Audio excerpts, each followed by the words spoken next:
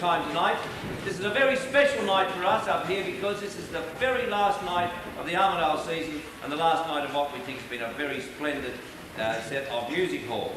The play is called Everybody's Favourite Lou, or Doing Their Bit at the Front, but we'll tell you more about that later on. Music halls achieved their fame in the days in the reign of Queen Victoria, and it's always customary at these music halls to commence the evening by, in our own way, saluting our dear Lady Queen Victoria, and also at the end of the night to honour her and her reign by singing Land of Hope and Glory. At the dinner performances, we always have a toast to Queen Victoria. I know you haven't got dinner tonight, but that doesn't stop us still honouring Queen Victoria, and therefore I'm going to ask you to stand and sing whilst the band accompanies you. Sing God Save the Queen.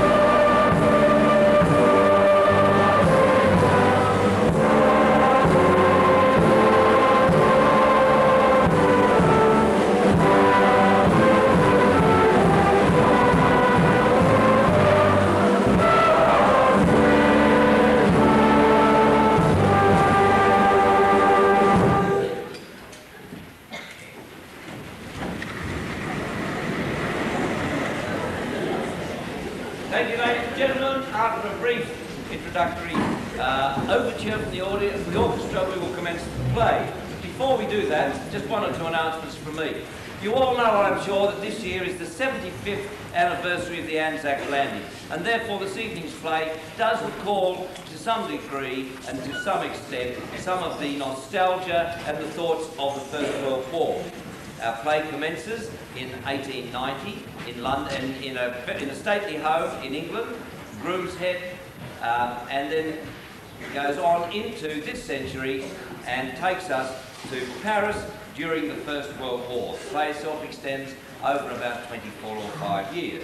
It only extends tonight over 2 or 3 hours, but still, the play itself, the story extends over 25 years. Ladies and gentlemen, after a brief overture from the orchestra, we will open at Groom's Head in the year 1890. Groom's Head, a stately English home, and a number of members of the family are gathered, and they are having gathered in the midst of a family argument. Thank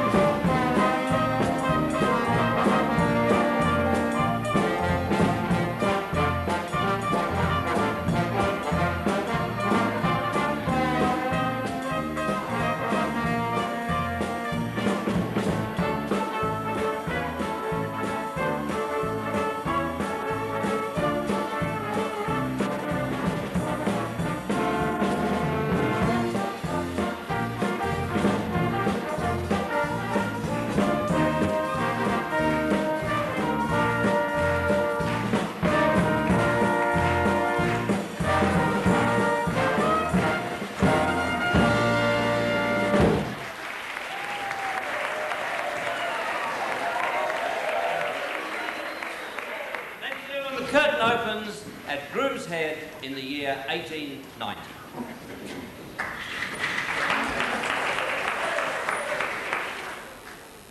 What you have done, Smitty, is outrageous.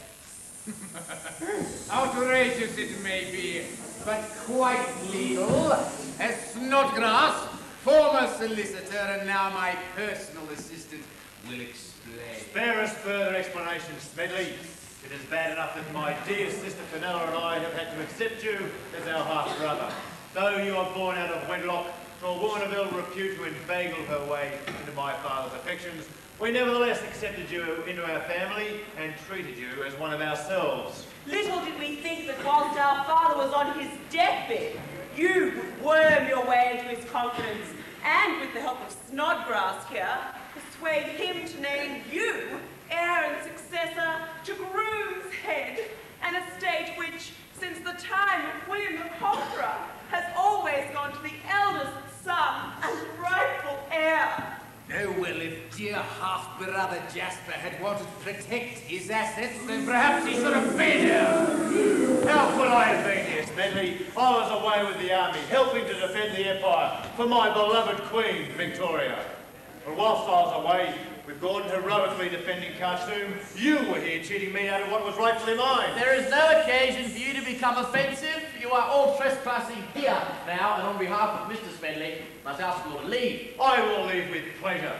I do not wish to spend another minute under this accursed roof. It is so unfair! Forced out of your own home, penniless! Where will you go to, Jasper? I will go to Australia.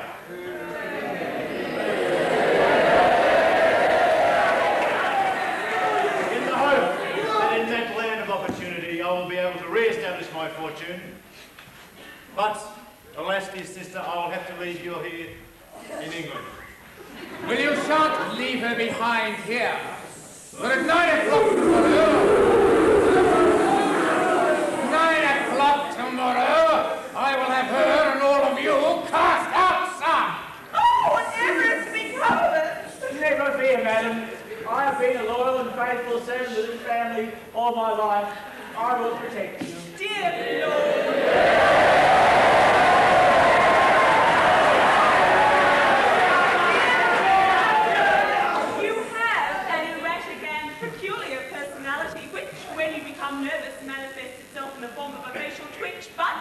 You are a good and kind man, and I thank you for your offer. Oh, good riddance to all of you, I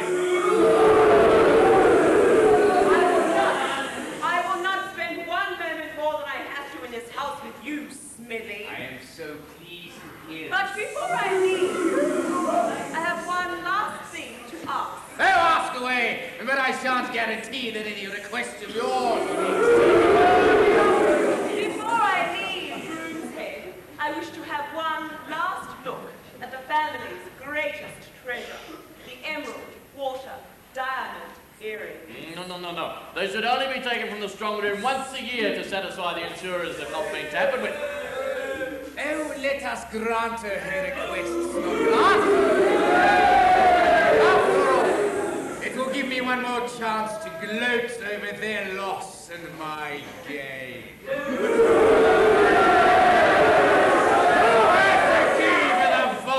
I have it, Mr. Smedley. Very well, then you fetch the earrings, then give your key to Snodgrass, for you won't be needing it after tonight. And stop doing that. Stop what, sir? Stop that infernal winking at me. I'm not winking, sir. I have an erratic and peculiar personality which, when I become nervous, manifests itself in the form of a facial twitch. And I'm very nervous now Get on with it. Well, it breaks my heart, Smedley, to think that these baubles will fall into your filthy hands. By rights, they should end up on the hand in the ears of Jasper's daughter. But I haven't got a daughter. Oh, you poor thing. But if I did have a daughter, those baubles should be hers, Smedley. The emerald water earring. One last look. They are priceless. Take your last. What? The earring! They're gone! Gone? Who took the emerald water diamond earrings? How dare you! I would never dream of theft. I've been a true and honest servant all my life, but there is others in this room I would never trust.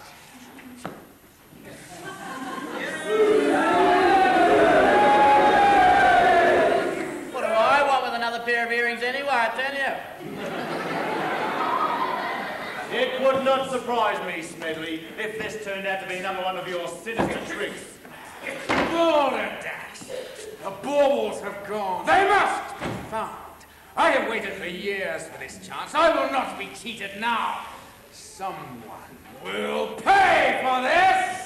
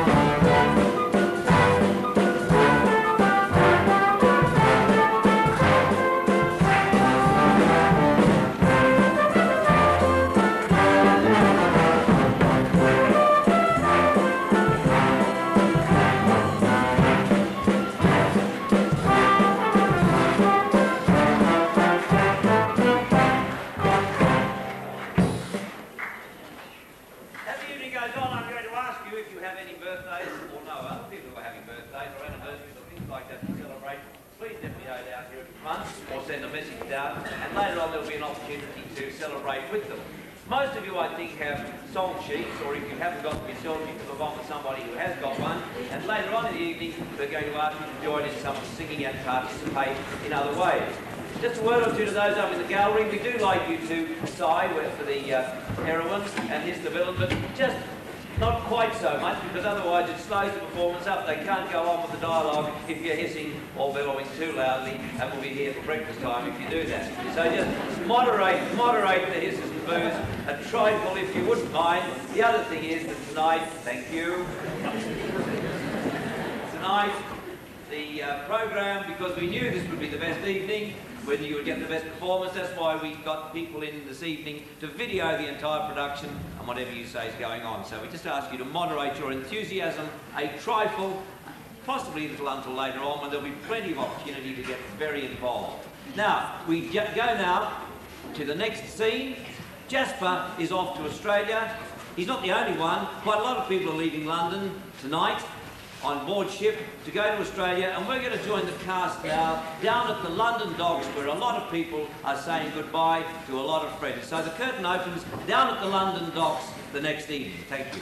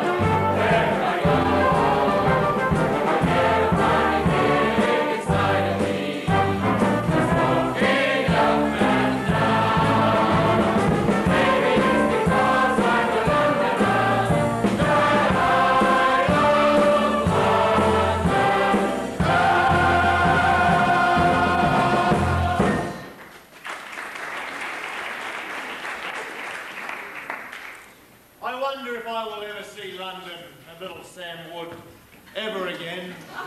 It is sad to have to say goodbye, Brother Jasper. Australia is such a long way away. Will it be safe, do you think? Never fear, Fenella. Australia is a land is a land for men of daring and enterprise. I will be all right. But it is you that I worry about. What will become of you? Never fear on my account. I've always had a passion to try my luck on the stage. I might approach a theatrical agency. You never know what might turn up. You don't know what might turn up on the stage, madam. But never mind. I will be there to help you. Dear Lord, how kind and how loyal you are. How sad it is that we are reduced to such circumstance. All because of wicked Smedley. And it wouldn't surprise me for some sinister reason known only to him. It were he who stole the earrings. I don't think we'll ever know for sure who stole the earrings. Alas, it is time for me to go on board. Goodbye, dear sister. Goodbye, Jasper. Write to me from Australia.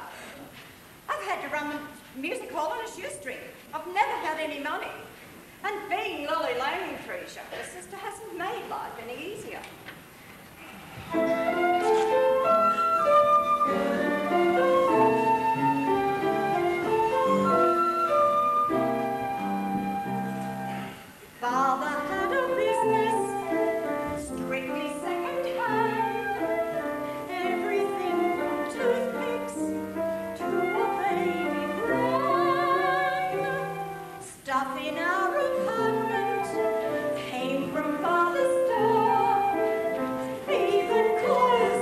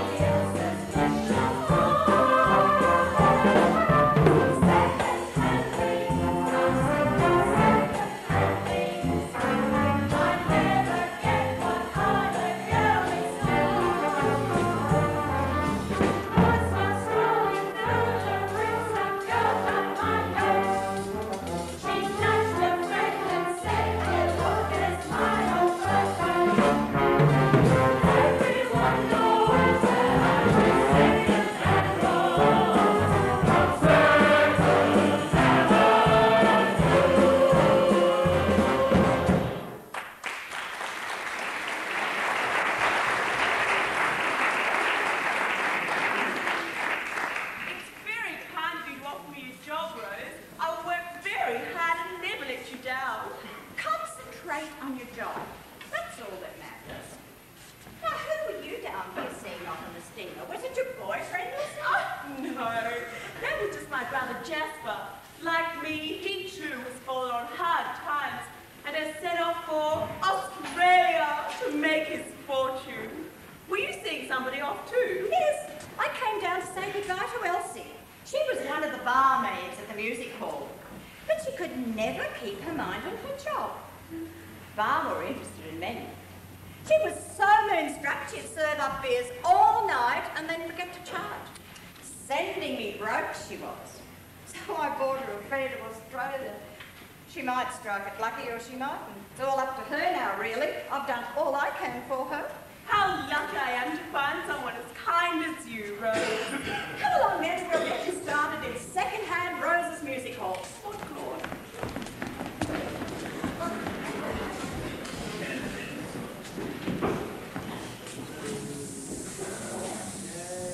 Don't take your eyes off them, Snodgrass. I feel sure Vanilla has the earrings, and I will stop at nothing to get them.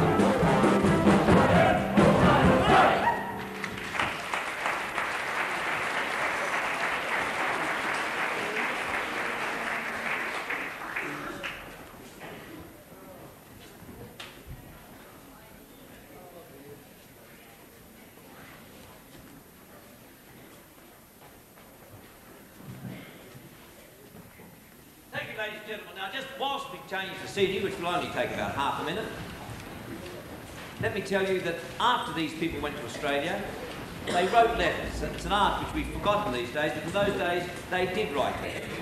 Before we get on to the letter writing and the next scene, however, we'll have a short interlude from the orchestra. Thank you, Maestro. And then I'll tell you more about the play nearer the time.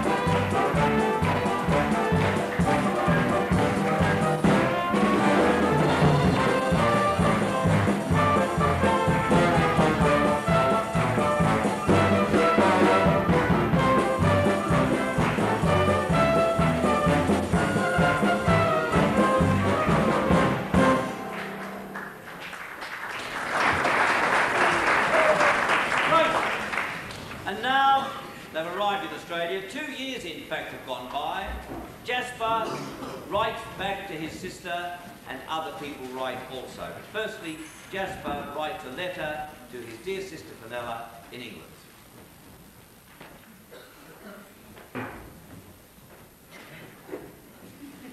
Dearest Fenella, Australia is not such a bad place after all. I have headed up bush in New South Wales towards what they call the New England region. I'm hopeful of starting a sheep run. We'll write again soon. Your brother, Jasper. I must answer him at once. Dearest brother Jasper, I have made quite a success of my job here at the music hall and am now a soloist. Sometimes I notice wicked half-brother Smedley in the audience, but I treat him with contempt. I think he believes that I still have the earrings. Dear Claude is still with me, and he knows I haven't got the baubles. That's right. She hasn't got any baubles, and I haven't got them either.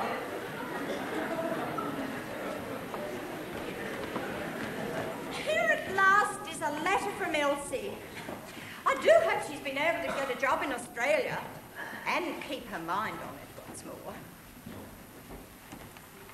Dear Mrs. Secondhand Rose, since coming to Sydney, I have had several jobs, but I keep getting the sack on account of as I can't keep my mind on the job. I have thought about trying to get a job up in the country, because I've heard you don't have to be very bright to get a job up there. So I should do very well. Well, I'll write again soon. Your affectionate former barmaid, Elsie.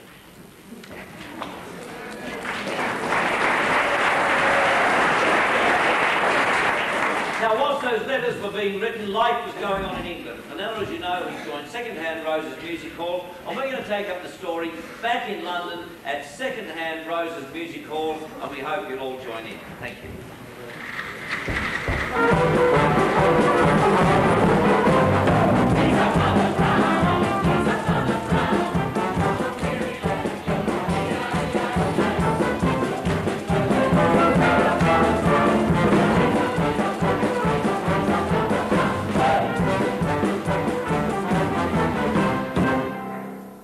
Just been to a ding-dong down dear old Brixton Way.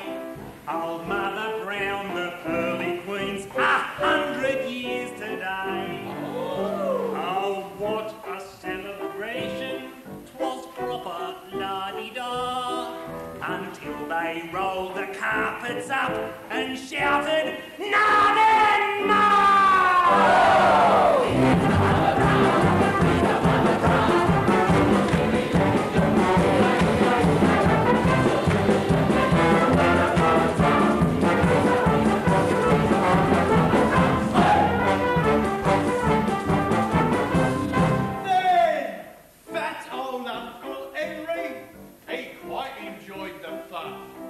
The buttons on his Sunday pants kept busting one by one. But still he kept on dancing. Another one went pop. He said, I'm gonna keep on till me round me houses drop.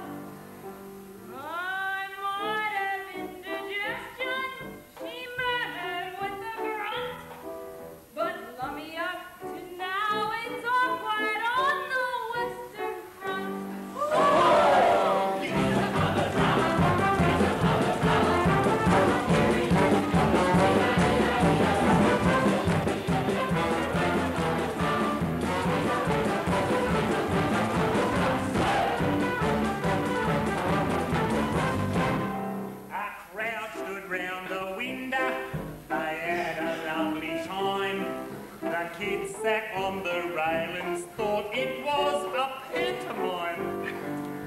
Pa went round with his tit bar, collecting 1 and 3. We shouted, "Come on, mother, show 'em your agility."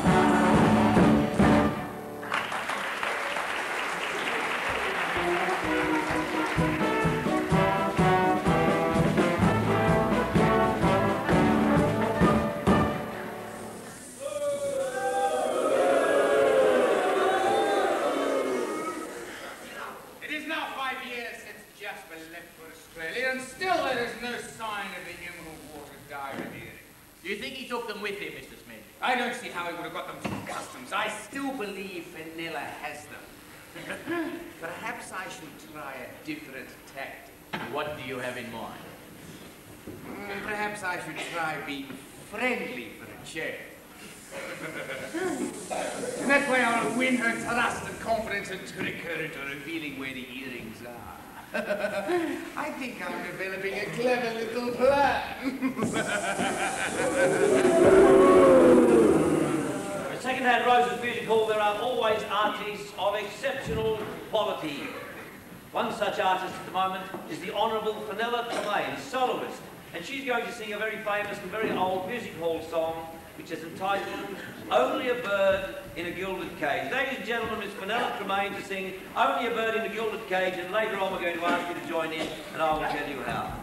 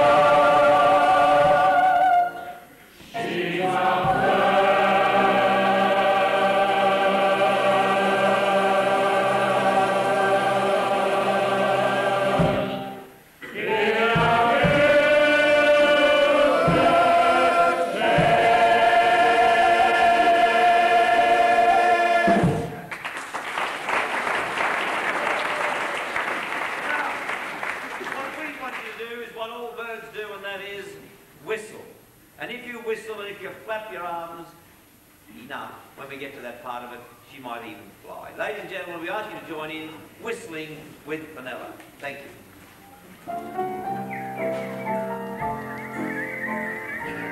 Are you ready to whistle?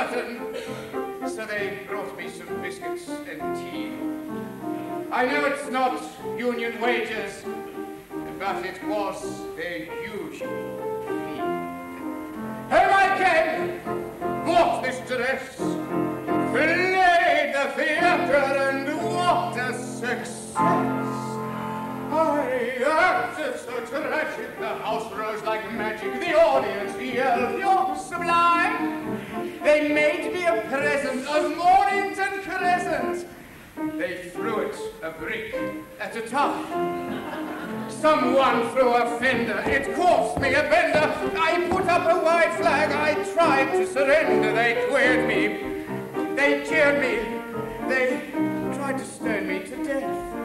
They threw nuts and sultanas, fried eggs and bananas. The night I appeared as a Macbeth. Tomorrow and tomorrow and tomorrow. But is this the dagger I see before me? Alas, poor Yorick, we knew him well. For the advertised time on the programme, it was printed at 8 on the sheet. But the doorkeeper, he had mislaid his key, so I played the first act in the street. Then somebody shouted out, "Over!" "He's dead," cried the flute player's wife. The news left the audience dumbfounded and gave me the shock of my life. What? Shakespeare dead. Oh, poor old Bill. Why, I never even knew the poor chap had been ill. I acted so tragic. The house rose like magic. I gave them such wonderful thrills. Me tender emotion caused such a commotion. The dress circle all made out their wills. The gallery boys straining dropped tears uncomplaining. The band put umbrellas up, they thought it was raining. Some floated, some boated, and half the band met the death. And the poor program women sold programs while swimming. The night I appeared as, the night I was jeered as, the night I came leered as, the night I appeared as.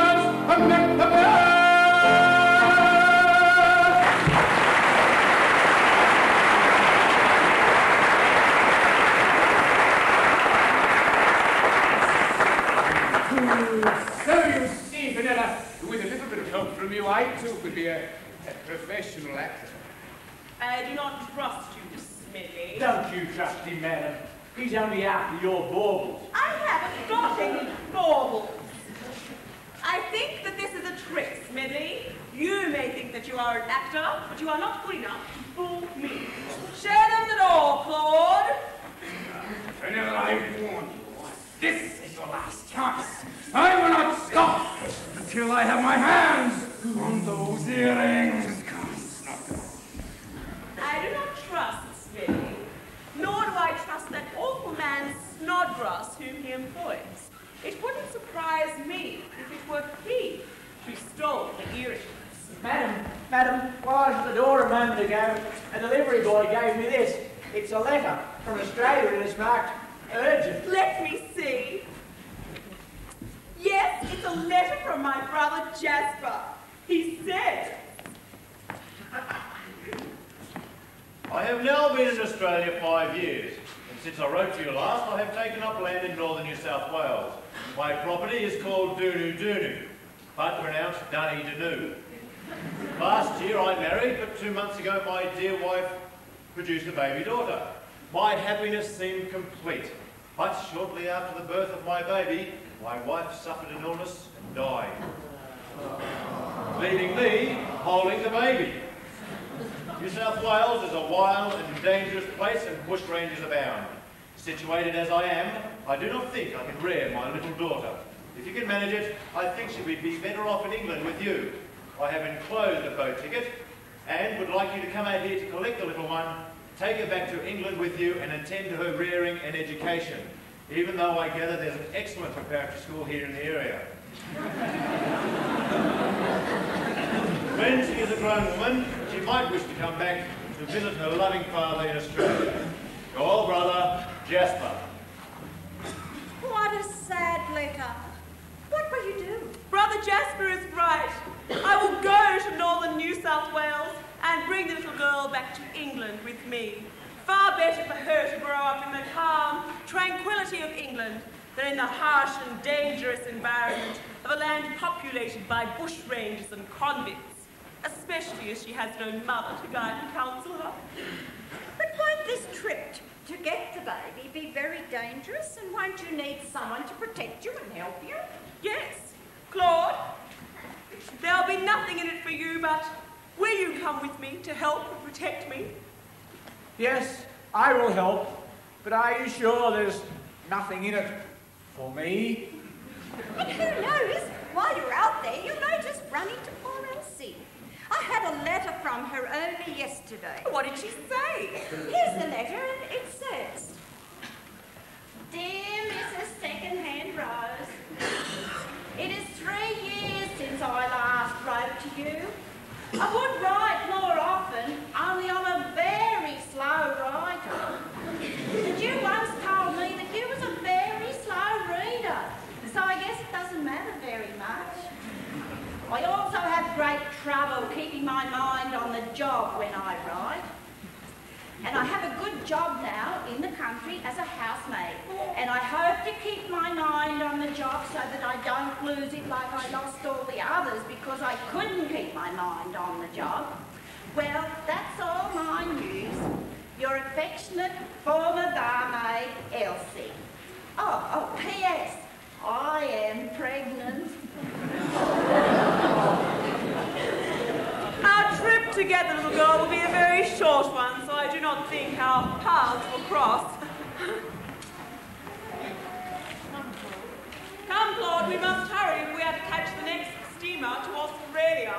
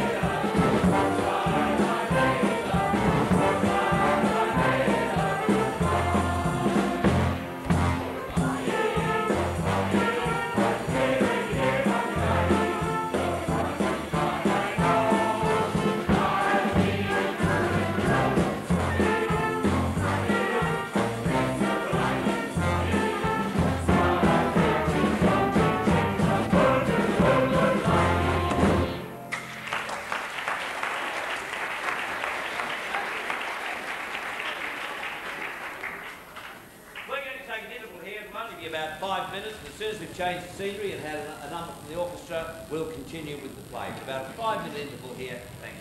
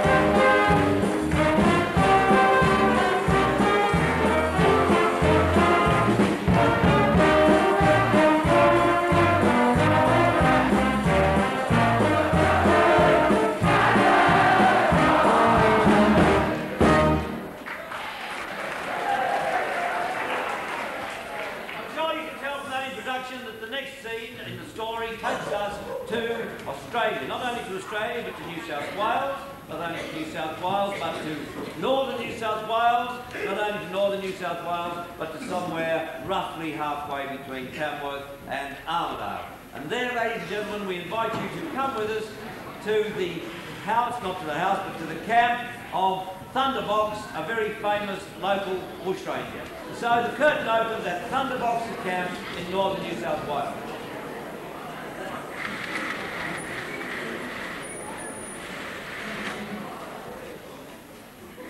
I tell you, boys, Thunderbox is going soft in the head. I agree, Crowfoot. We could have robbed that coach easy as anything. And Thunderbox himself blew it. I didn't think I'd ever see the day. What happened? It was like this. We hid behind the big rock near the turn-off to Dunedoo, and then right on time, the stagecoach come along. The driver of the coach must have seen us coming, and he brought his horses to a gallop. Well, we was galloping in hot pursuit, and the coach was bouncing all over the road. It nearly capsized a few times as it hit the potholes. The people inside were holding on for grim death. Well, Thunderbox was level with the coach when suddenly a bundle of something or other came hurtling out of the coach window and landed right in Thunderbox's lap. As he rode his horse? As he rode his horse. What was it? That's just it, Left Foot. We don't know. Thunderbox called off the chase, sent us on home, then he went out a yarn, 6 foot. What did it look like? Well, it was about this big and wrapped in a kind of shawl. Yeah, and like, it don't mean it was a baby. Truth. Here comes Thunderbox and 6 foot now. We'll soon find out.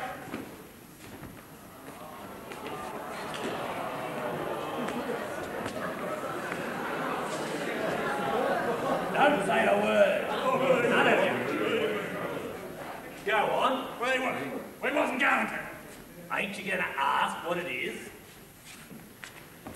Is it? Is it? Course it is. It's a baby. Where did it come from? Don't you know where babies come from? I thought I did. Well, you don't, so listen. I was riding alongside the stagecoach. When I looked inside, I saw a woman nurse the baby. Well, the coach hit a pothole, bounced to the side, into the air, and the baby was thrown out. I managed to catch it just before it hit the ground. That's right, isn't it, 6 foot? That's exactly the way it happened, Thunderbolts. And I was right behind you. With me heart of gold, me will of iron, and me nerves of steel. Yeah, but what are we gonna do with it, Thunderbolts? I've considered that. We'll have to keep it, for the time being, that is. And we'll have to be very careful, or we'll be accused of kidnapping. Now, the coach was on its way to Sydney, so sooner or later there'll be something in the papers about a missing baby. And when we find out who owns it, we'll sneak it back, somehow or other. Thunderbolts? Yes, Dick. I may have a heart of gold, a will of iron, and nerves of steel, but, well, I'm not equipped for that sort of thing. You'll have to learn real quick, 6 foot. I'll have to learn. Yeah, you've got a sort of a motherly look about you. But it... Don't call it, Dick. It's a what? We better take a look and find out.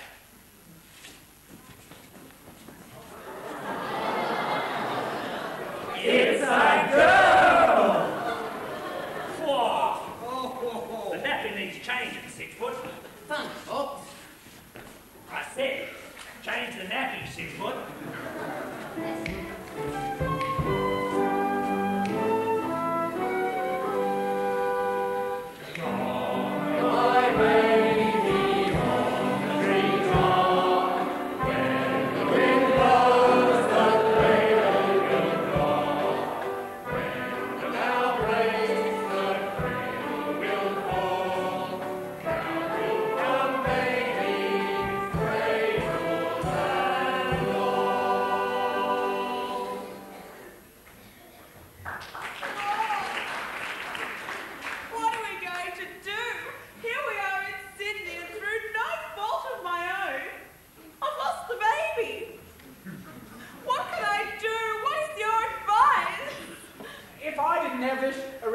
personality, I might be able to tell you what to do, but under the circumstances, I don't know. Oh!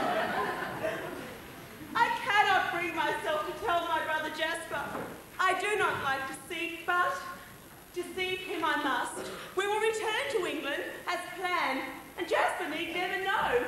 After all, he anticipated he wouldn't see his little girl again, at least until she'd finished her schooling. Oh, that gives us 19 or 20 years to think of something.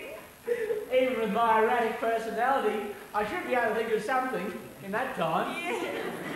And the bush ranger who caught her as she bounced out of my arms looked ever so kind. I'm sure he'll be good to her.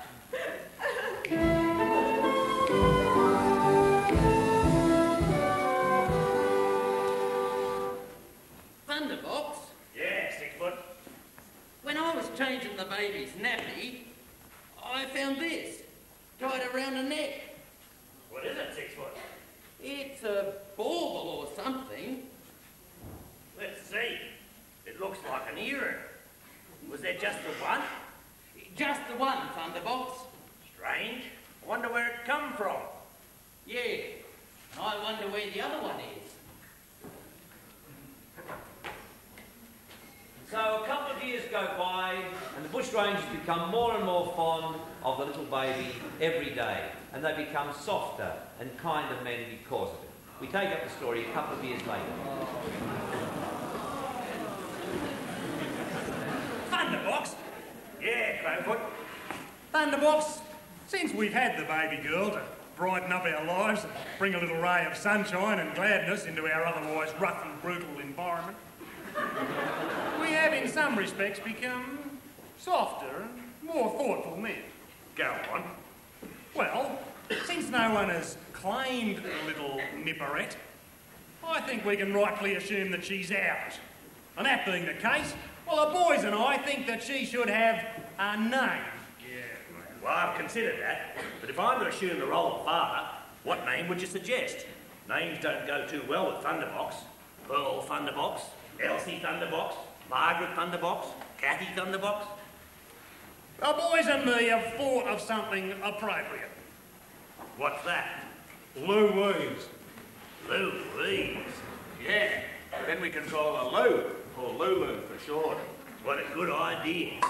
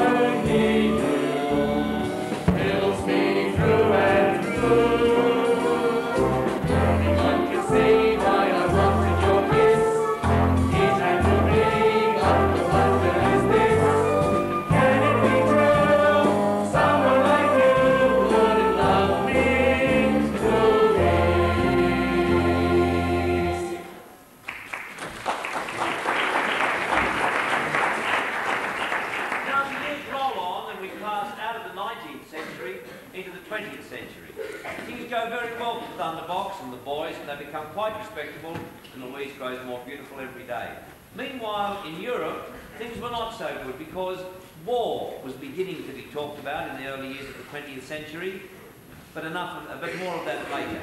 In the meantime, thank goodness, people still wrote letters. Brother Jasper writes regularly. He married again very soon after we left, and now has a son whom he calls Angus. He inquires after his little daughter and sends a cheque to pay for her school fees. I still cannot bring myself to tell him I lost her all those years ago. Can't you think of something, Claude? I can think of a lot of things, but none of them very helpful at the moment. Oh,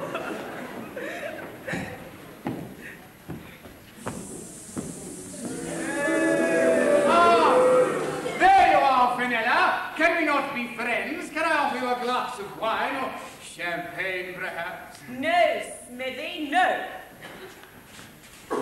Don't take your eyes off her, Snodgrass. I feel sure she still has the earrings, and I will stop at nothing to get them.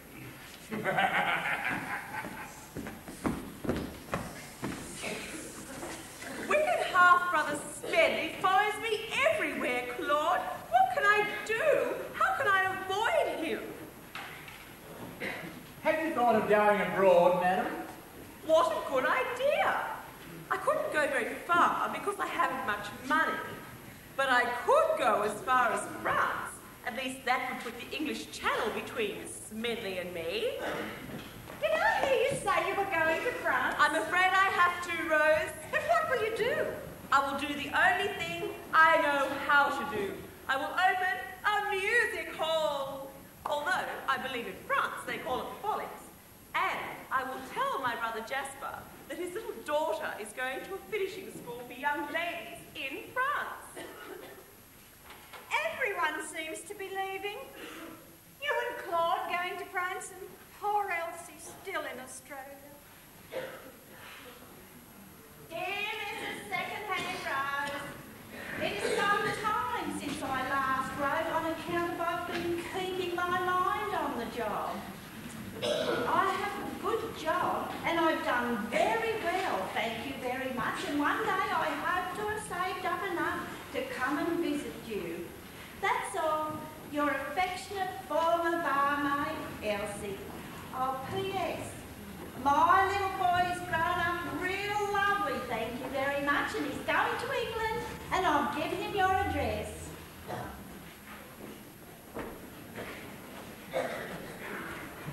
That's the sort of advice that many Australian mothers give their sons before they go to England, somebody else's address. Now we're going to take up the story. It's in 1914, would you believe, in 1914, little Louise had her 21st birthday. A little later on, there are some other people we're going to celebrate birthdays with. But I'm going to invite you all now to Thunderbox's camp, 1914, tragically the year in which war broke out, but nevertheless, back home, the year in which Louise celebrates her 21st birthday.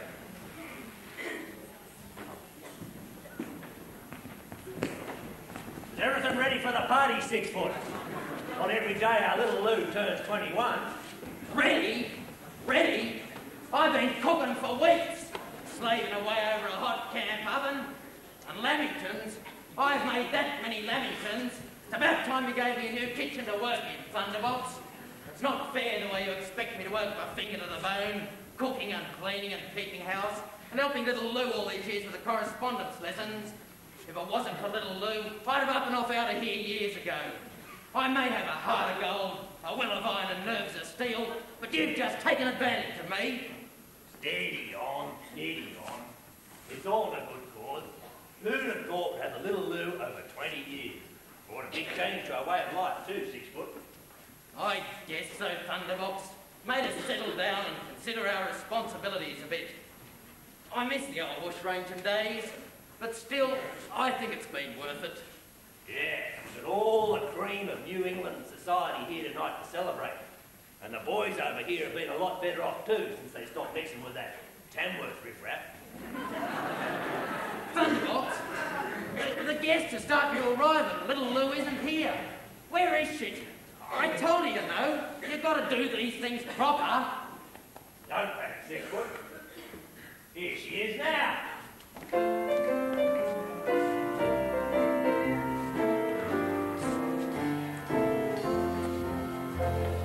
Dearest Uncle Thunderbox and Uncle 6 foot, you've both been so kind to me all these years, and you've given me everything I've got. I wouldn't be where I am now if it wasn't for you. Oh, don't mention it, girlie. But I must, Uncle Thunderbox. You've often told me how when you found me on the side of the road, all I had to my name was this silly old bauble. Well, everything else I owe to you. You become everybody's favourite Lou. Oh, I mean you become everybody's favourite Lou.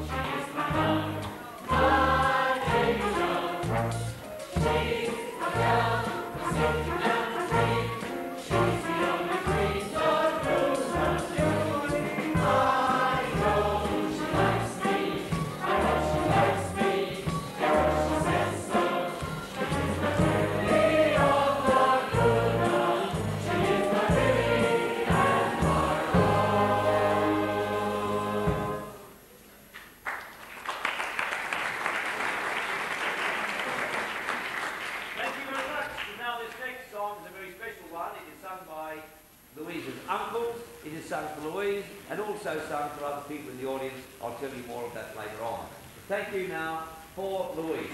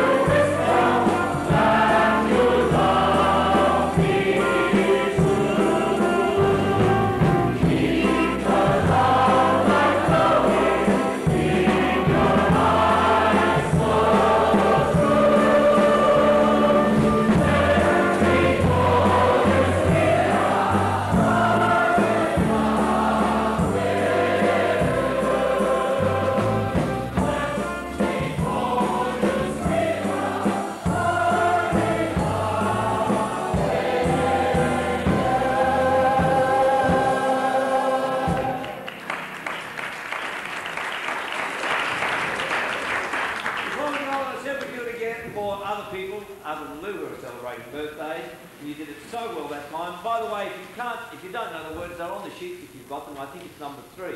But the following people are celebrating birthdays.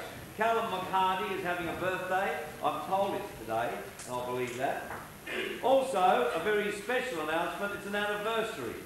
Best wishes for a fond anniversary to James King and Sarah Weinberg. Is that right?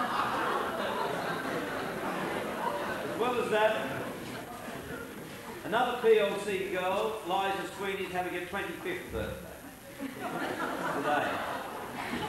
Another birthday was yesterday, but a very important one was Richard Rowling's birthday yesterday. He admits to being 23.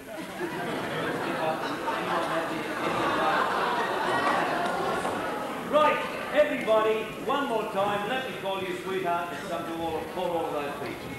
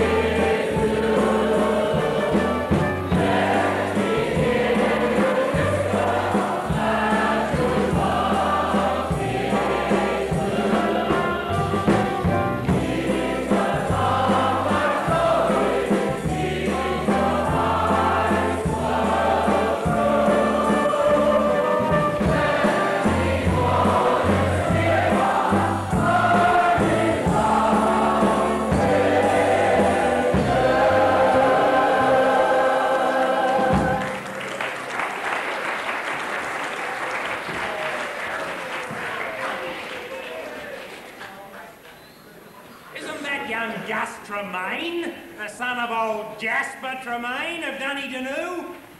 I believe it is. Little Lou has been keeping good company lately, Crowfoot.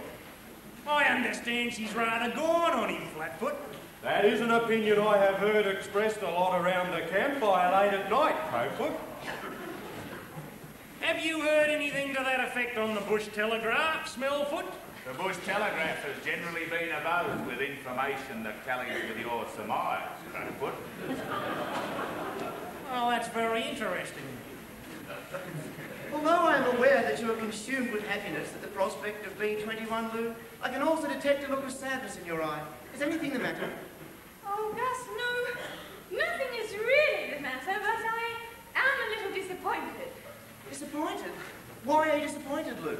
Well, it's because Uncle Thunderbox, who I often call Daddy, on account of me not having a daddy that I know of, didn't give me the birthday present that I wanted.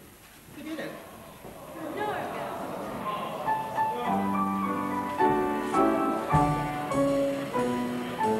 Daddy wouldn't buy me a bow wow. Bow wow. Daddy wouldn't buy me a bow wow. Bow wow.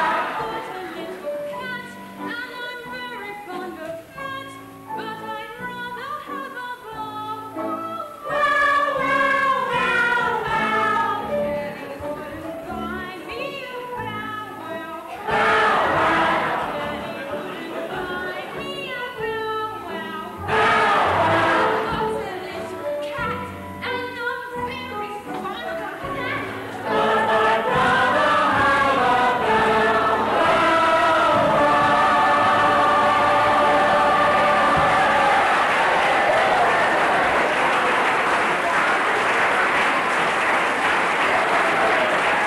very fond of that, but I'd rather have a Look, Lou! Look what I bought you for your birthday. Oh, Gus, you're so kind to me.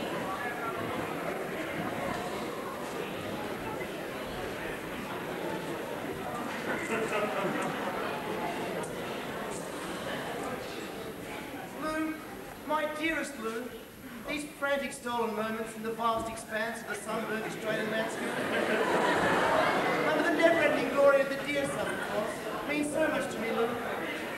Gus, my darling Gus, what a brave and honourable name it is, too. How much longer can we go on like this, Lou? I ask you, how much longer? I don't know, Gus. Do you? I don't know. Well, I don't know. I don't know either. Oh, stop it. We can't go on like this forever. No, we can't. But what can I say? What can I do? I don't know.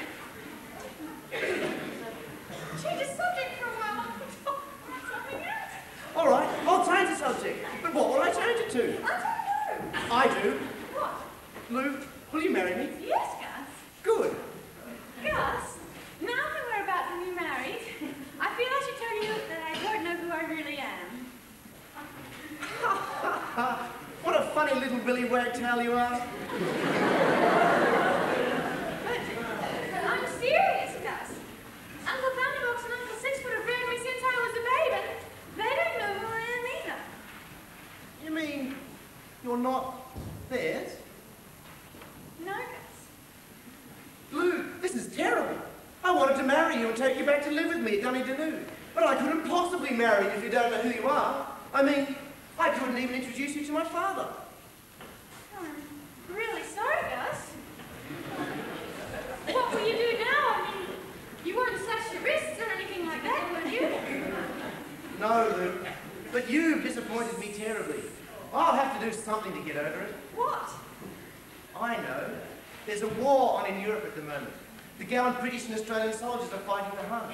Even little New Zealand is doing her bit. I think that I'll join up and do my bit too. The army? Yes, Lou. Oh, but Gus, you've got flat feet. You'd never get in.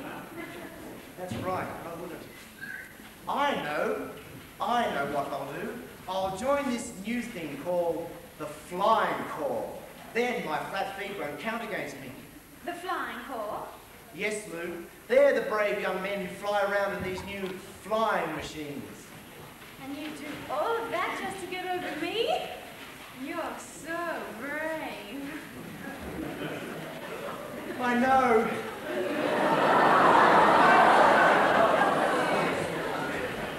While you're doing that, I'll try and track down my ancestors and find out who I really am.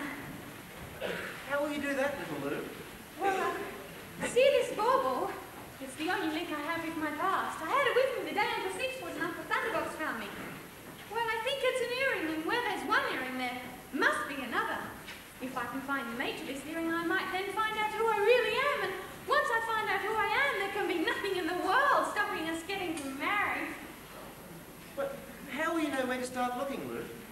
Well, see here on this earring it says, Made in England. Well, that probably means that the other earring is still in England. Thunderbox will give me the fare to England, I feel sure, so I'll start looking there with all possible speed. You are a clever girl, Lou. You've narrowed the field down considerably already.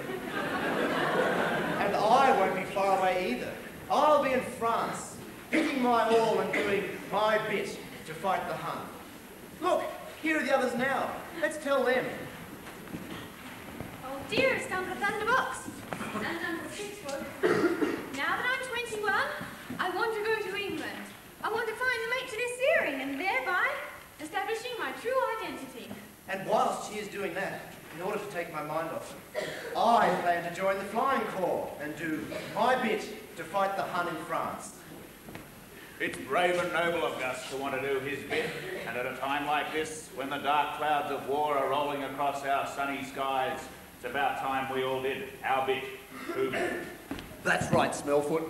I think we should all go to the front and do our bit. Whether it's a big bit or a little bit, there's room for each of us at the front. And when our country calls us, we'll all be there.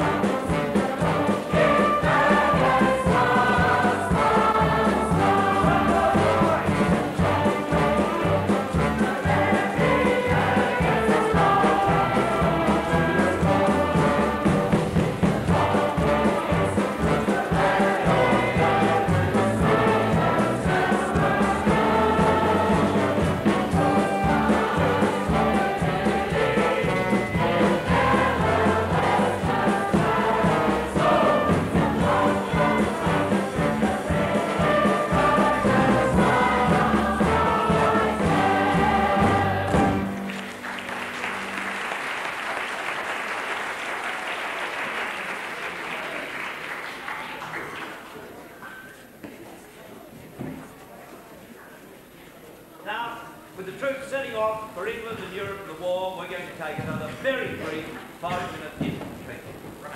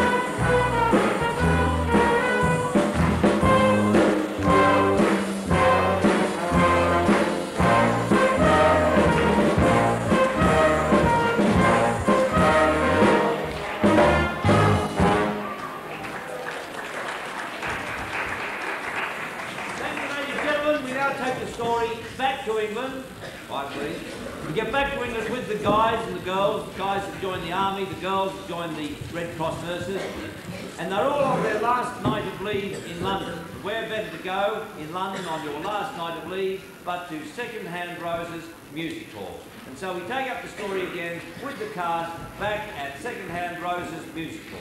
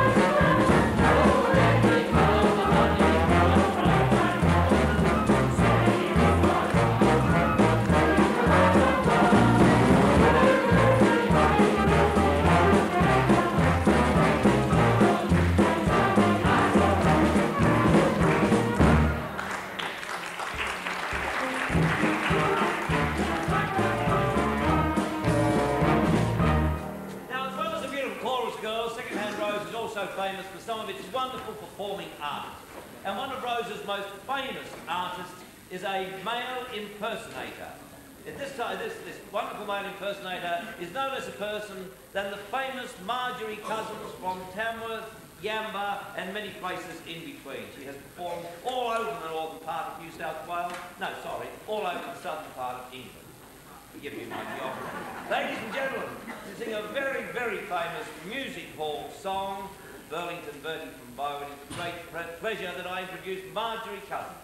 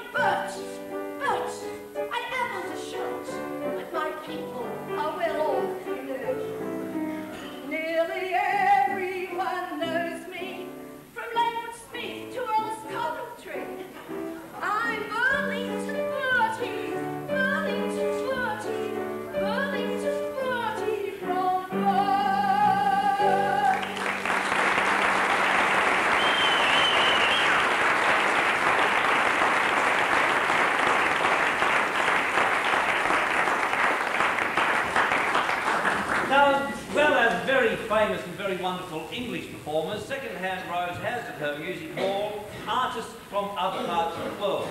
And this evening, Second-Hand Rose is very proud to introduce to you an artist from Australia. Someone who is one of Australia's great and most wonderful talents.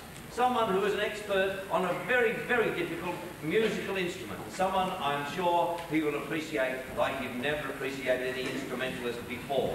Ladies and gentlemen, to offer a little bit of Australian, truly Australian culture to Second-Hand Rose's Music Hall, I'm very pleased to introduce Mr. Stringo, who plays the spoons.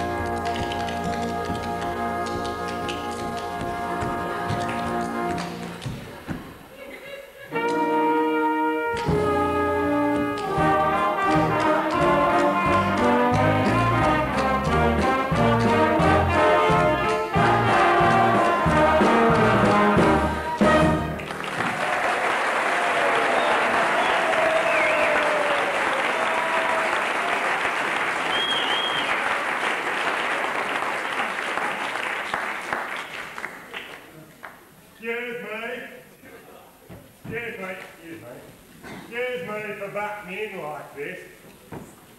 You like me act, eh? Oh, I thought you were wonderful. Yeah.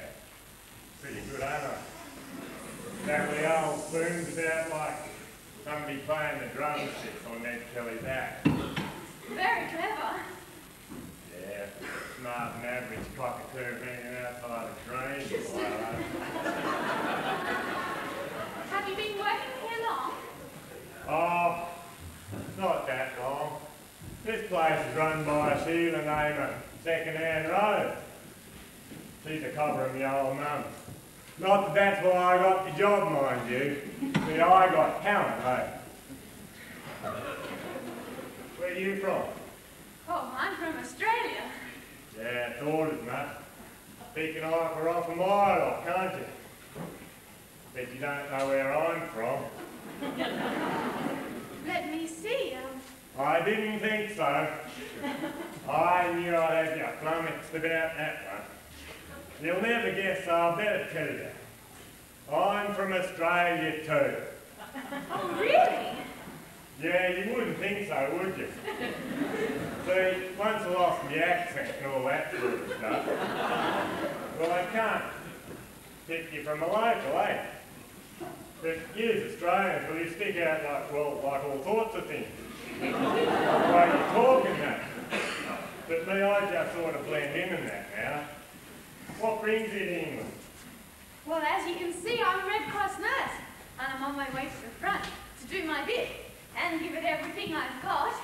But we just had a big week's leave before we go to France, and I spend all my time walking the streets of London on the lookout. On the lookout for what? Well, you see, I have this earring, and I'm on the lookout for its mates. I spent 2 minutes looking for a mate from the old blue bitch there, one. soon as I turn my back to an equal dog got to her first. What do you want to make the earring for, anyhow? Well, you see, when I find the second earring, I might then find out who I really am. Don't know who you are? Oh, I know who I am, all right. I'm Louise Thunderbox, but you can call me Lou, if you like. In fact, back home, they say I'm everybody's favourite Lou.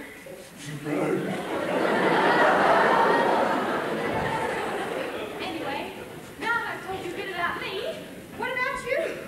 Oh, I come over here to get culture in the eye. My mum being a good mate of second-hand rose and that, well, she said she'd give me a hand.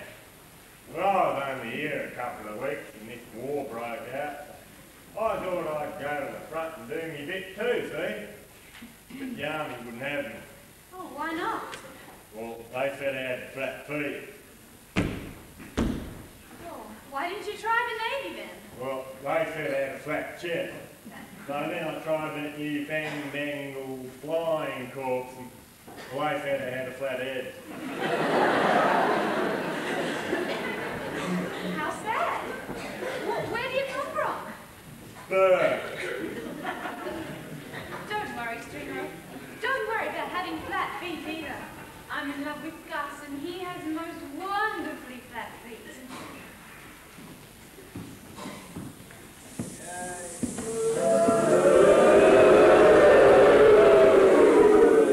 There she is, Mr. Smedley, and I'm sure the bauble she showed the simple-minded, flat-headed colonial from Burke was one of the emerald water earrings that disappeared all those years ago.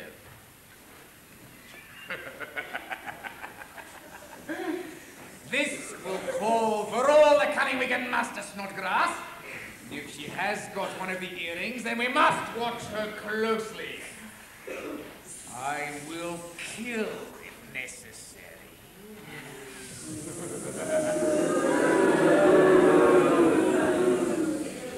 Now, Rose, well, she knows fun pretty good, see? She might be second-hand and that. She's a very knowledgeable woman. I wouldn't be surprised at all if she could find a mate for that earring of yours. So, you just sit your eye, get your stuff first, and then you just sit yourself down. There you go. I'll go and fetch it. You're so kind, Stringer. This is the chance we've been waiting for, Snodgrass. You must make advances to her, entice her with drink. I will then rescue her from your vile, evil clutches, denounce you as the villain that you are, and in that way win her trust and confidence. You see that, Snoddy? I feel sure that's one of the earrings around her neck. Go to it, Snoddy. What a devious man you are, Mr. Smith. I know. Good evening, my dear. What a pretty child you are. I know. And tell me, dear one, what is your name? Lou? How charming. Lou, let me offer you a drink. Will it affect me? Oh, no, no. Some Madeira. It is so good for you. Do not touch that drink, young lady. Let not that poison tempt those pure and innocent lips of yours. But this kind gentleman has just offered it. Gentleman? This is no gentleman. This is one vile, villainous Samuel Snodgrass, renowned villain of the most worst sort, renowned for enticing young women with drink, and then... But modesty and decorum prevent me from revealing further. But allow me to tell you the tale of one such poor, sweet, innocent child.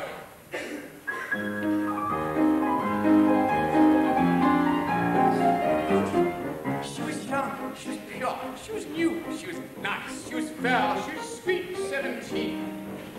He was old, he was foul, he was stranger to vice, he was base, he was bad, he was mean.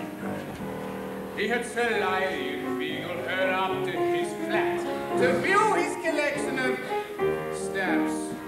And he said, as he hastened to put out the cat, the wine, his cigar, and the lamp, "Oh, Hepzibah, me dear, you really have nothing to fear. I won't try to tempt you, that wouldn't be right. One doesn't drink spirits at this time of night. No, have some, me dear, me dear. You find it's much nicer than beer. I don't care for sherry, one doesn't drink stout. And port is a wine I can well do without. It's simply a case of chacun son garde. So have some, me dear, yeah.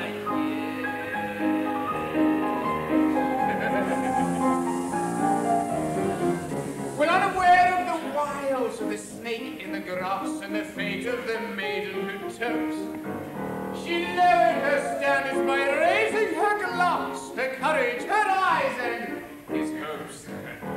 She sipped it, she drank it, she did. He quickly refilled it again. He said as he secretly carved one more notch on the butt of his gold-handled cane. Oh, have some, me dear. I've got a small cask of it here. Now once it is open, you know it won't keep. Do finish it up, it'll help me to sleep. I have some, me dear. You'll find it's an excellent year. Now if it were you, you'd be wrong to say yes. For the evil gin dance would be hard to assess. Besides, it's inclined to affect me prowess. So, have some, me dear.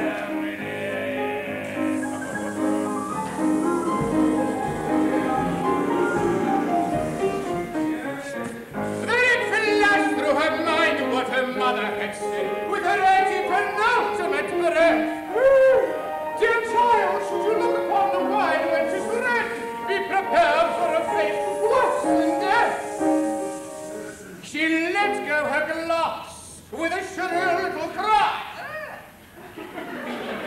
Crash tingle, it fell to the floor. When he asked what in heaven, she made no reply upon making a dash for the door. Have some, me dear. Rang out down the hall loud and clear. A tremulous cry that was filled with despair as she paused to take breath in the cool midnight air. Have some, me dear. The words seemed to ring in her ear. Until the next morning, she woke up in bed with a smile on her lips and an ache in her head and a bit of old Matilda said, have some, me dear.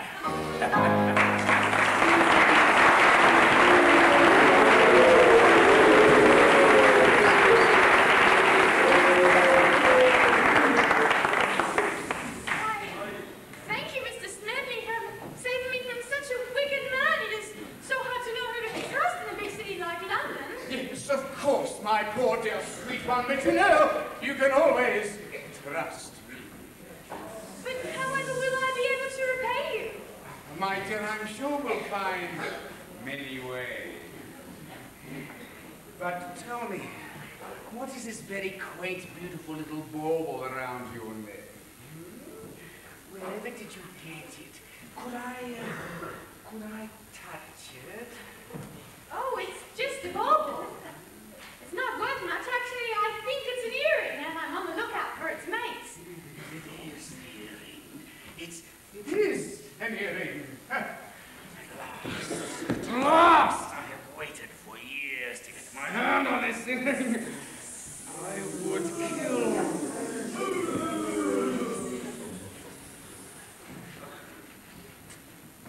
Hey, you! Cut that out!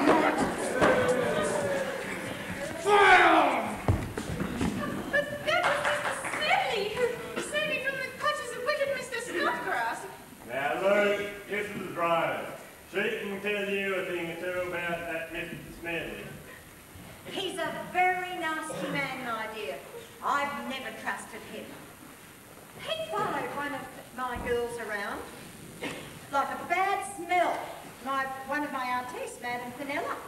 Oh, whatever for?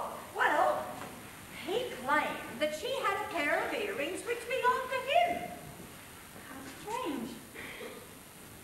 It's not like that. No. But what a coincidence. He showed a great interest in my earring also. There's something very fishy about this. I'm sure if you were to speak to Fenella, she would throw some light on the whole affair. Oh, but you see, that's impossible now. I'm off to France tomorrow and then on to the front to do my bit. Oh, well, that makes it easier. Fenella is the proprietress of the Eiffel Tower Follies in Paris. And where is that? The Eiffel Tower Follies in Paris. Thank you very much. You wicked man, Smedley, now you've tricked me into telling you where Fenella is. Yes, and I will not be thwarted by the likes of you.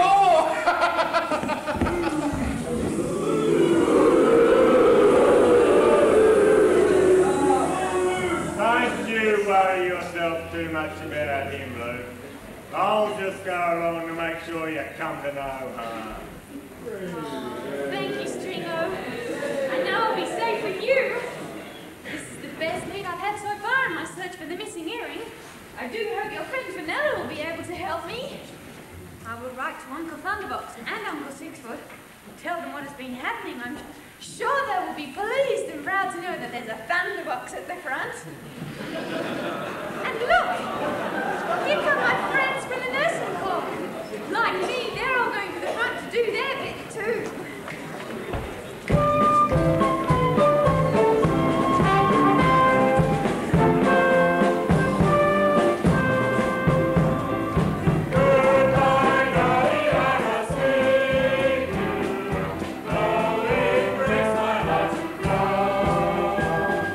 Softly tells me I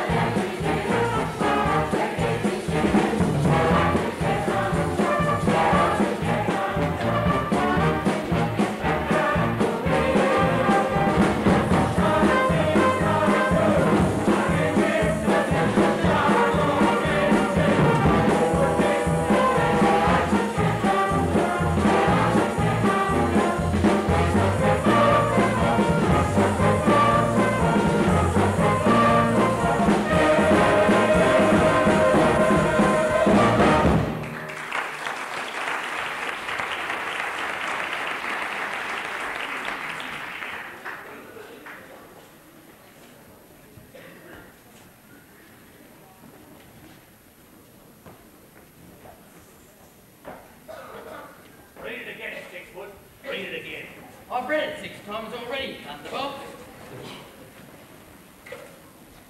She says, I'm on the track of the other earring, and then I'm going to Paris to the Eiffel Tower Follies to see some people. Then I'm going to become a nurse and drive an ambulance to the front and do my bit. That's a terribly dangerous thing for a young girl to do, 6 foot. They say things are hotting up at the front. It's not the front I'm worried about. Her being in Paris. I hear tell it's a terribly naughty city. I'm going over there, 6 foot, to see that she comes to no harm.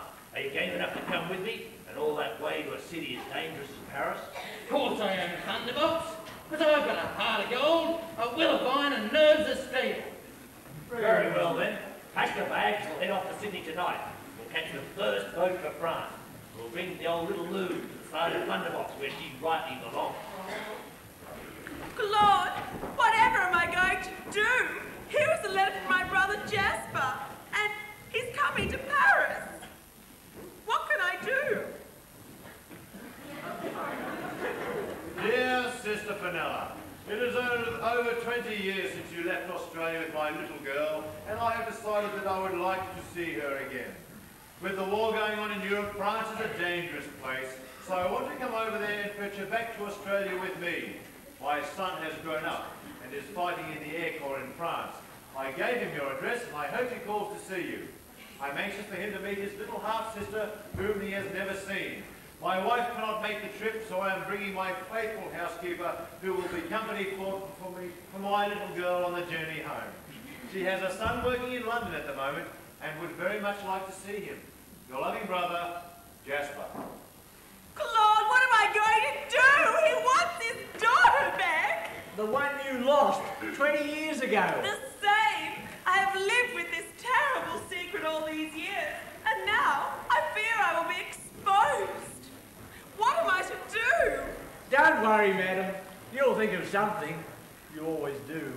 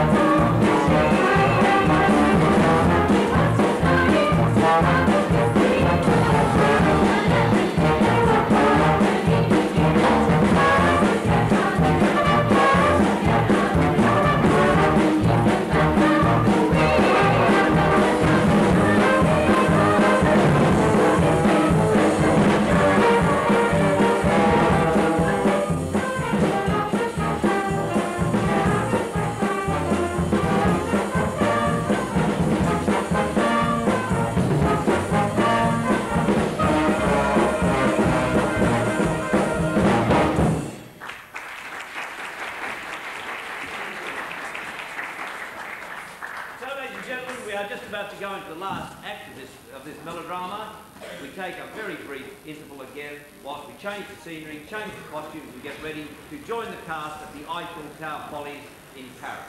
Thank you.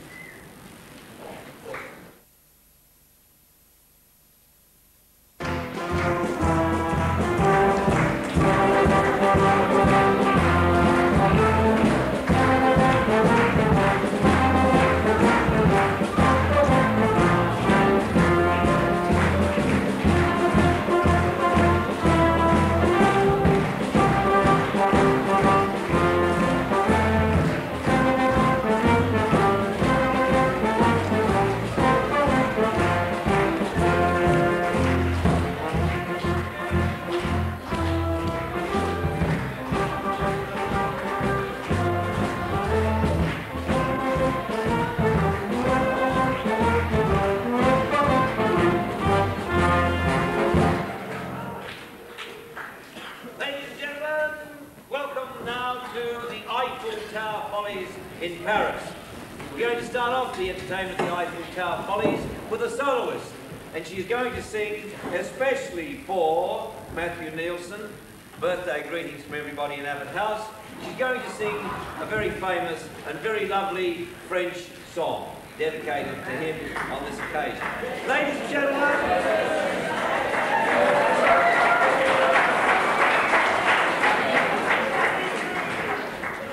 just for his birthday, Mademoiselle I would like to now to introduce Mademoiselle Emma to sing La Vie en Rose.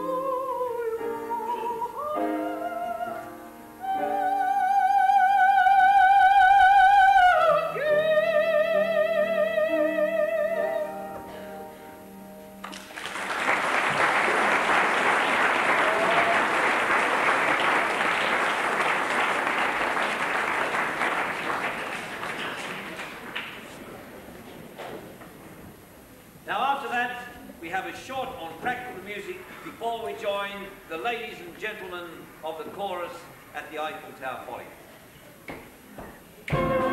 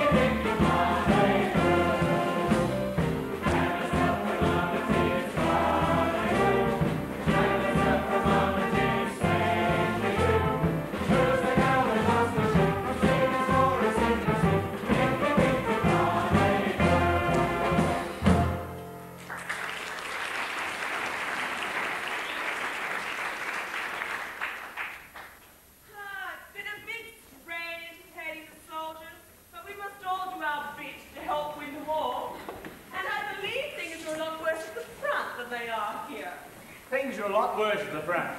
Things are quite gay here in Paris. I'm not feeling very gay, Claude. My brother Jasper is arriving from Australia tonight, expecting to be reunited with his daughter.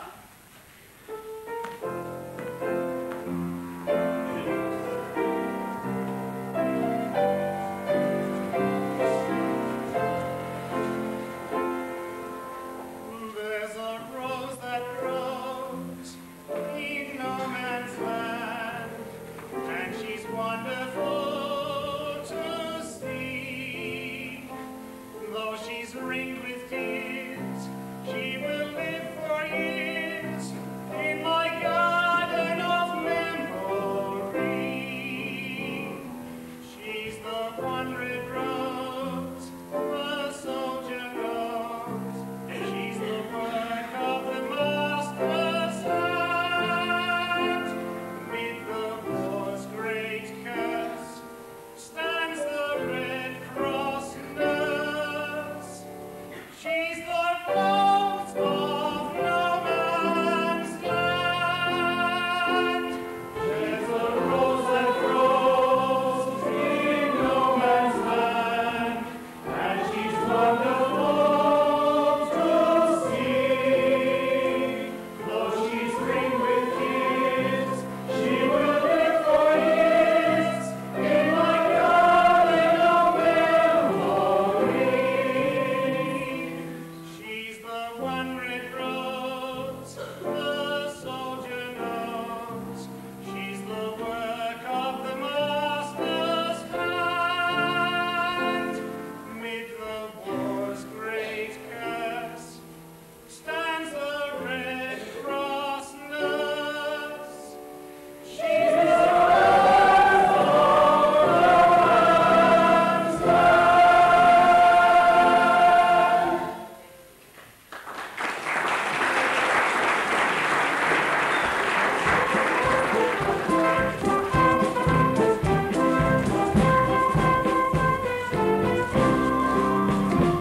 On Sunday I go out with a soldier. On Monday I'm taken by a tug. On Tuesday I come to pay your sum. On Wednesday I hold some. On Thursday I come out with a starting. On Friday the captain's on the crew. On Saturday I'm driven and only for a ship to take up an already run through. On Sunday I go out with a soldier. On Monday I'm taken by a tug. On Tuesday I come to pay your sum. On Wednesday I hold some. On Thursday I cannot be a starting. On Friday the captain of the crew. On Saturday I'm driven and only for a ship to take up an already run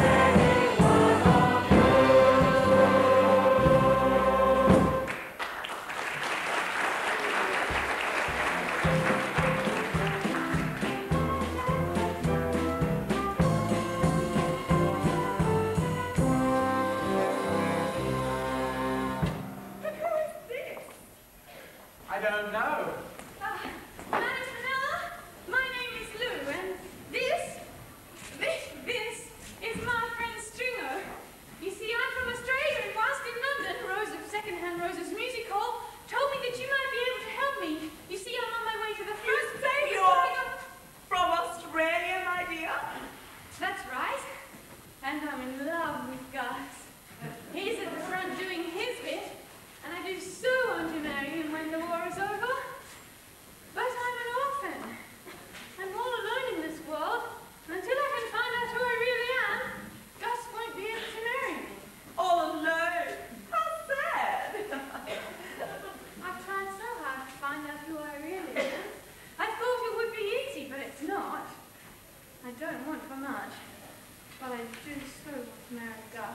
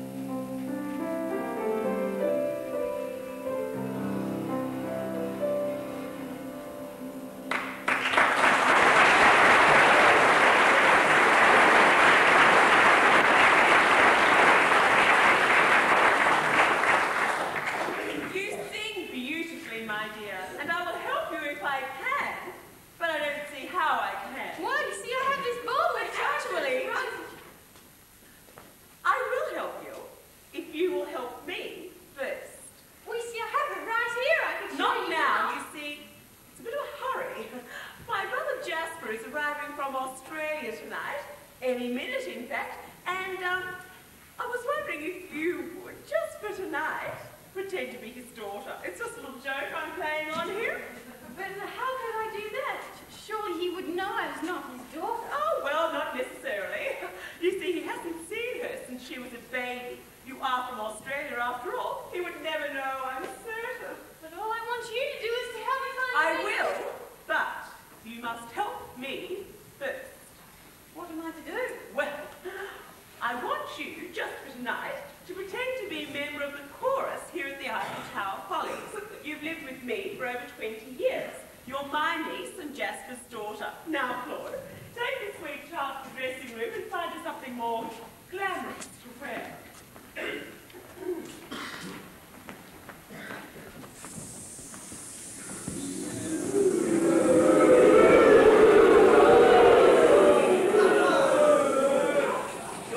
Plan you had, Mr. Smedley, to mix in with the others so as not to be noticed, but I think we're about to lose track of that girl. We must not lose sight of them, Snodgrass. Did you hear what they said? No, not a word, but hang about. Who's this? I give up 6 foot. We've walked the streets of Paris and no sign of little Lou anywhere. I think we should have one more night on the town and head back to Australia tomorrow.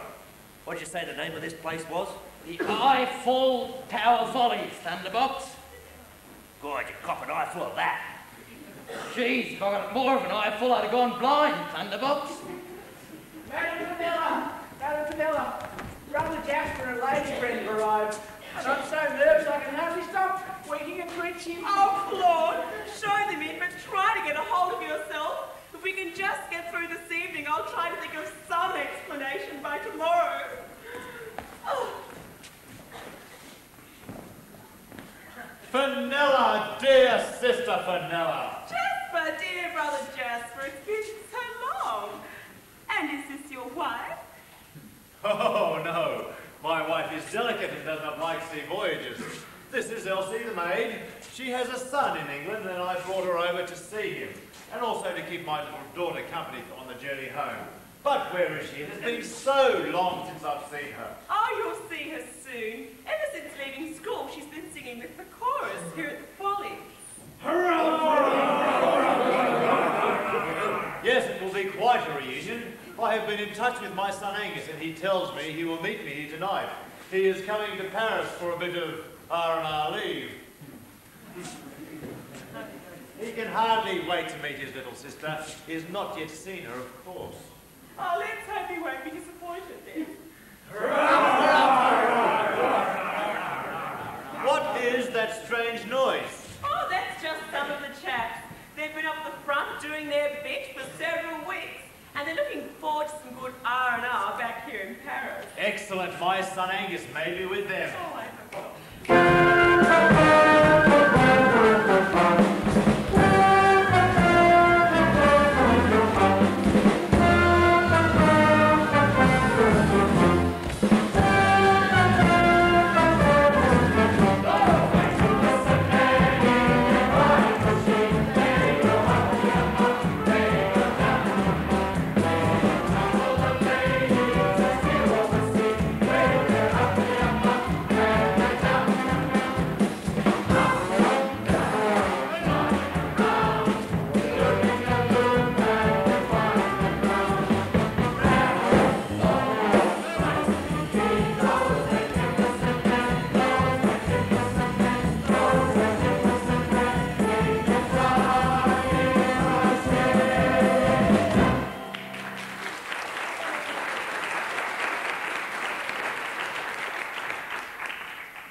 Angus, my boy, you look fine. Good to see you.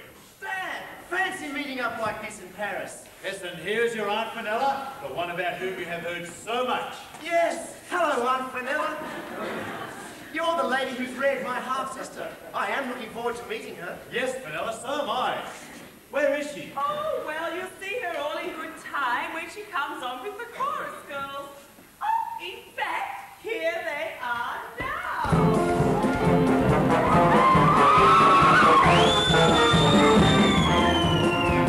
Hey, hey, my boy, what are you waiting for?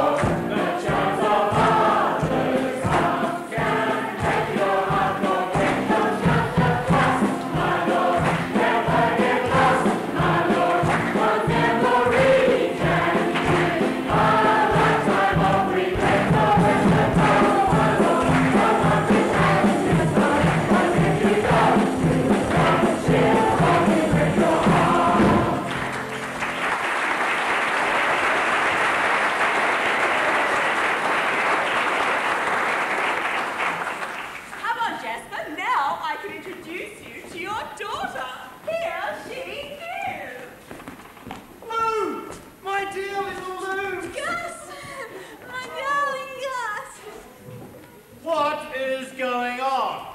Dad, this is Lou. I've told you all about her. I'm in love with her. And as soon as she finds out who she really is, I want to marry her. But you cannot. She is your half-sister, that's right, Fenella, isn't it? Madam Fenella, I can't go through with this. If you were Gus's father, oh, if ever I find out who I really am, I want to marry Gus. No, I'm not your daughter, I'm only just pretending. Fenella, if she is pretending, where is my daughter? Oh, little Lou. I've been looking all over Paris for you. 6 foot and I've been worried about your safety. Lou, are you all right? She's meant to be my daughter. Of course, she's not your daughter. She's our little Lou. Fenella, where is my daughter? Oh, well, Jasper, it's like this. I lost her. I never brought her to England with me. I lost her in Australia 21 years ago. Well, who is this? I don't know, but the only clue I have to my identity is this bauble, which I think is an earring. And if I can find the mate to this earring, I might then find out who I really am. It's the bauble she had round her neck the day we found her. The emerald water diamond earring! That's the earring I placed around your neck the day you were born. It's the earring she had around her neck the day she bounced out of my arms into the arms of the bushranger who... Thunderbox, who was riding alongside at the time, but who, at the age of 6 foot, has reared her to be the beautiful woman she is today. So where's the other earring? I have it here, which just goes to show that you are my daughter after all. And Fenella, I am very angry with you for this deception. I don't see why. I promised that when you came to collect her, I would have her ready and she would be able to go back to Australia with you. I've kept my part of the bargain. You should be grateful, not angry. So, just. It was you who took the earring. Yes, it was me. And now I know who I really am. Yes. Yes. My half-sister. So any thought of marriage is out of the question. Gus, hold on a minute there. I think there's something you should know. You see, I'm not really Lou's half-brother, because you are not my son. Not your son? No, you see, some years ago, Elsie the maid became pregnant and had twins. And because she was unmarried, she was unable to rear them both. Because my wife and I, who had no children of our own, we undertook to rear one of the little boys as our own. Nobody knows who your father is, but here is Elsie. She is your mother. Son. Mummy!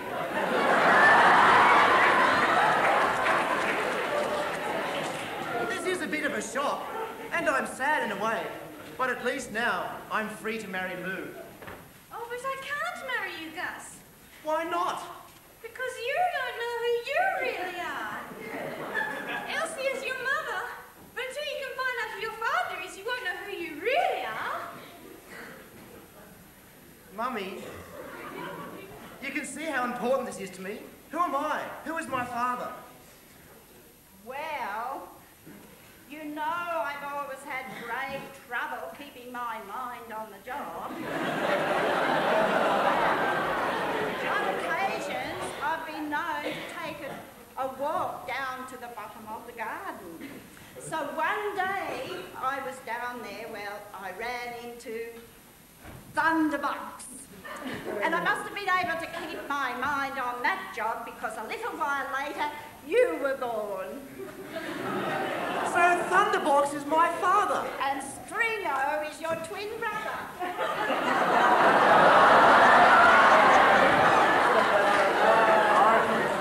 I bet you wish we was identical. Then you'd be as good looking as me. Ah, boys. Daddy and Uncle 6 foot. Wait a moment. Just by your very admission, you stole the earrings. For that, I will have you thrown into jail. The earrings are now mine. No, they're not, Smedley. What do you mean? I mean, you are not the half-brother hiding from me. You are not the half-brother of Fenella and Jasper. Their father, Sir Marmaduke Germain, was not your father at all. My father? What? How do you know this? Because I am your father.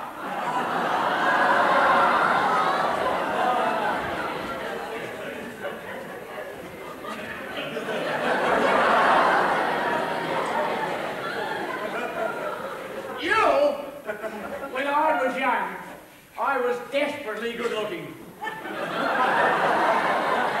Lady Isabella, Sir Marmaduke's second wife, was infatuated by me. One day, I inadvertently winked at her. To cut a long story short, you arrived 9 months later. I have kept this dark secret to myself all these years so as not to bring dishonour on the family I loved and respected.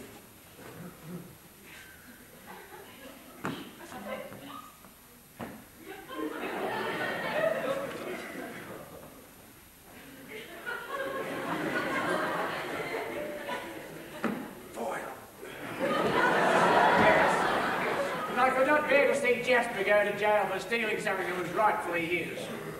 You've always been a nasty little brat, Smedley.